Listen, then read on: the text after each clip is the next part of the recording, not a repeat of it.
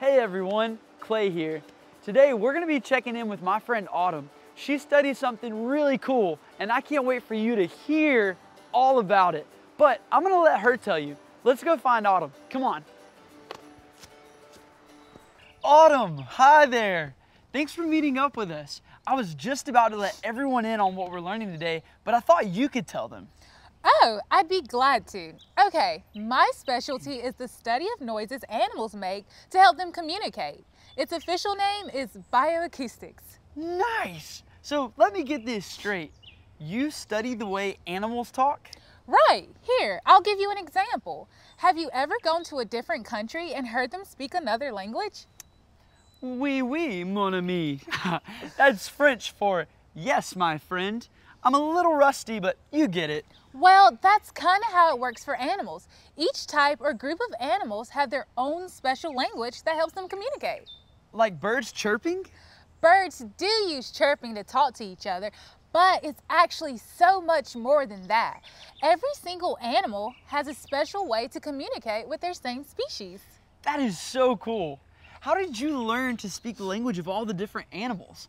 I wish I could talk to some. Well, guess what? You actually can. Here, try this, a squirrel call. A squirrel call? Is this like a cell phone for squirrels? A squirrel phone? Yes, Mr. Squirrel, I am free for an acorn latte. 3 p.m. on Tuesday? Sounds great. No, like this. Of course. That was squirrel for see you Tuesday. It's important that animals know how to communicate with each other. Sometimes it might be for fun, like a, hey, how you doing? And other times it might be to warn everyone about something that might be dangerous. Danger, danger. Want to try another one? This is for a fox. What does the fox say?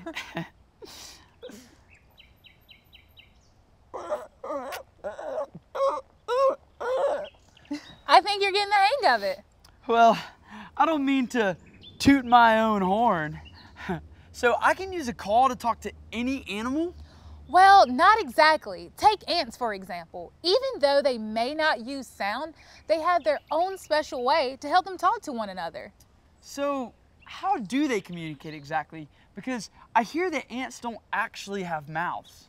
You're right about that, Clay. Ants can speak, but in a very interesting way. They have a spike on their back that they stroke with one of their legs, and the noises come from the vibrations. Oh, like the noise my comb makes. That's exactly right. Animals have lots of different ways to communicate and have so much to say. And you know, Clay, studying about the way they talk to each other has helped me learn so much about them, from the way they eat to how they travel. There's so much to know. Well, I know I've learned so much today. Autumn, thanks for hanging out with us. Man, the great outdoors is the place to be. I can't wait for our next adventure. See you later.